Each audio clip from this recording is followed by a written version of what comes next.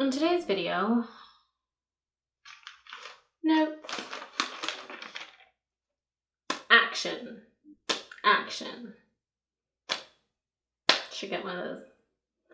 Take 2.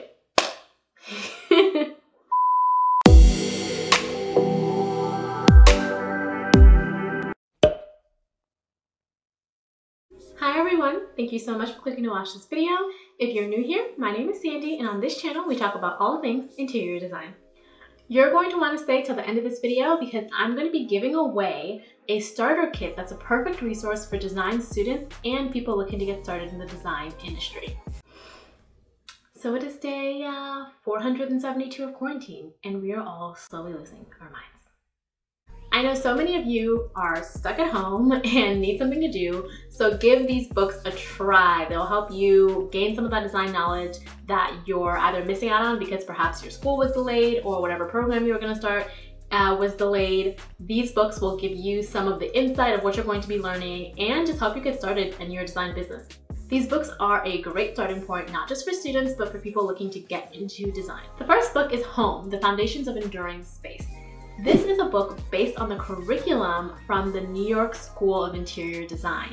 That school is actually ranked 5th in the most admired design schools according to the Design Intelligence rankings. What I like most about this book is how it breaks down everything. There are separate sections for every single room that would be in a house, and then it goes over separate elements that would be in every single one of those rooms. From woodworking to lighting to fabric, it really goes over step by step how you would approach a design, which makes sense given that it's based off a curriculum taught in a design school. The second book you should consider getting is the Interior Design Reference and Specification book. Unlike the previous book I mentioned, this book really does a deep dive into project management, which is a huge part of being an interior designer. It also dives into drawing basics and building codes. In the project management chapter, it even details contracts, what should be in your contract, and the common mistakes that people make when drawing up a contract. In the drawing chapter, it goes over common drafting tools that you would need, so drafting as in drawing a floor plan, and how to use those drafting tools. I have a video, 2 videos actually, on school supplies that you need as a design student. I will put a card up here and link them below. So some of those tools that they're going to mention to you in this book, I will link to them on Amazon so that you can get those delivered to you as well if you're looking to get started on your school supplies list, or if you're just looking to starting the drawing process and getting some practice. Now, getting back to the book, that drawing chapter also goes over the basic kind of symbols you would see on a floor plan and what all those different symbols mean. And if you want to get really nerdy,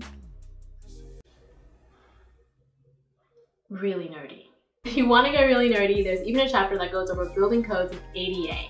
ADA stands for the Americans with Disabilities Act. There are classes on code, and they're super tedious and sometimes looked at as kind of the boring side of interior design. But codes and ADA are the guiding principles when you're designing a space, especially a commercial space. Residential has a lot more leeway. Getting a head start on those codes and trying to wrap your head around that, especially if you want to go into commercial design, is going to be a huge plus for you, especially if you're doing it before you even get to school, or if you're doing it, even if you're being self-taught on your own and you don't intend on going to school because you don't have to go to school to have a successful business. This is a really, really great resource. In the building codes chapter, you would find how wide a doorway should be, how tall a kitchen counter should be, how long a ramp for a wheelchair should be, or how big a handicap bathroom should be. Speaking of building codes, that brings me to our third book, Time Savers Standards for Interior Design and Space Planning.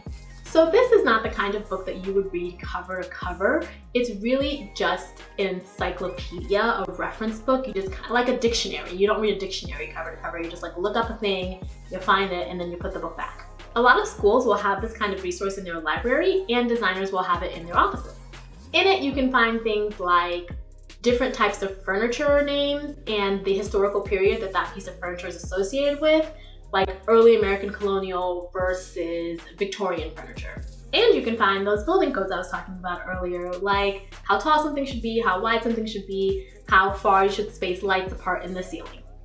Architects have this book, designers have this book, contractors, builders, people who are in the business of building the spaces that we live and work in. This is like a Bible of details for interiors. Keeping in the realm of space planning, that brings me to our fourth book, The Interior Plan, Concepts and Exercises. Unlike other books that discuss different parts of design and step by step, this book is about one topic only, space planning. Space planning is a huge part of interior design. It's not just where to put your furniture, it's where to put all of the walls too. For example, in my space planning class that I took in school, we were given a project where we had all 4 walls of a facility, and then it was completely blank inside. And we were told, okay, it has to have 3 offices, a reception area, 2 bathrooms, 2 storage closets, and you had to figure out where all those interior walls were gonna go and how you were gonna make that space, how you were gonna literally plan out that space. Okay, the hallway is here, the entrance is here, and all that. What's special about this book is that it has actual exercises for you. You're not just reading this book and then trying to remember everything. You're reading and then doing, and then reading and doing to help reinforce what it was that you just learned. I love that this book has both residential and commercial spaces and exercises for those. So not only are you going to space plan a home, you're also going to space plan a restaurant or an office in this book as well. So if you're really looking for exercises, this is a good hands-on book. Our last book is Branding plus Interior Design, Visibility and Business Strategy for Interior Designers. So I first learned about this book in my interview with Ashley Esprit. That's the interview I have left. I'll put a card in here and then put at the bottom as well, link at the bottom. And we talked about tips on how to get a job, and she mentioned this book to me as one that she would recommend to you guys, and I went and took a look at it and was like, oh wow, I really would recommend this book too. Unlike all the other books that I talked about, this book is not about how to design a space, how to decorate, or the different steps of a design process. This is a book about business. When you're in school for design, there's a lack of entrepreneurial teachings, and that can make people feel really discouraged, because when you're in the field and you're about to graduate, it's either like 2 options that you can go to. You can go to work for someone else at the firm, or you can go the entrepreneurial route and start your own business. People are always scared to start their own business because they're concerned that they're not going to get clients and they have no idea how that's going to happen, and there's more safety with a firm, but there's more potential for growth when you go out on your own. Also, not everybody wants to go on their own. Some people just want to go work 9 to 5, and that's totally fine. But for those of you who really want to start your own business, this is a great book for you. This book is all about positioning yourself to create a strong brand and attract the clients that you want. It has everything from interviews with successful designers about their insights on branding to how to set up your online presence. So how important is your website and your newsletter that you send out? How do you utilize Twitter and Pinterest and Instagram to help you brand and grow your business? Should you offer e-design in your business or not? And when you get that dream client, what do you do with them?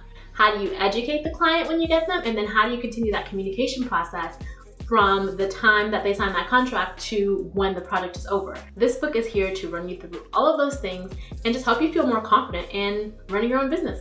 That concludes the portion of this video that's about books. Now let's get to that free resource I promised.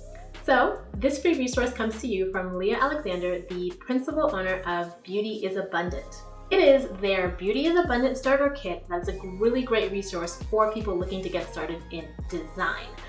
Leah started a business on her own, and this is really kind of a guide to help you decide if you want to start a business on your own. And it has some interactive items for you, so you can try your hand at building a budget, or you can get your hands on the design questionnaire that she uses to determine what it is that her clients need.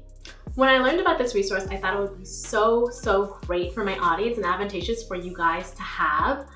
And after speaking with her, she let me give away 5 of the starter kits for free to the first 5 people who DM me about this. So when you watch this video, shoot me a DM, and then I will put you in contact with her to get your free kit. Again, this is called the Beauty is Abundant starter kit. It has 3 main parts: discovering the entrepreneurship in you, the budget building tool, and the questionnaire, the consultation questionnaire, to help you decide what it is that your client is really looking for. I cannot stress enough how awesome it is that she has this tool available and that she's allowing me to give away at least 5 of them for free to you guys. I really hope that you find it really valuable. Please send me your DMs. It's gonna be the first 5 people, and I'm gonna put you in contact with her to get what it is that you need. But this is so, so awesome for those of you that are just getting started. She's a real life designer who had to build her own business from scratch and is giving you some resources to help you decide if you wanna do the same thing. And that concludes this video in total, guys. All right, I really hope that this is valuable to you and that you're able to read some of these things while you're all quarantined up. And it helps to give you an advantage and an edge when you're going out into the design world. Please make sure to give this a thumbs up, hit that subscribe button, okay? Beyonce said, if you like it, put a ring on it. I say if you like it, subscribe.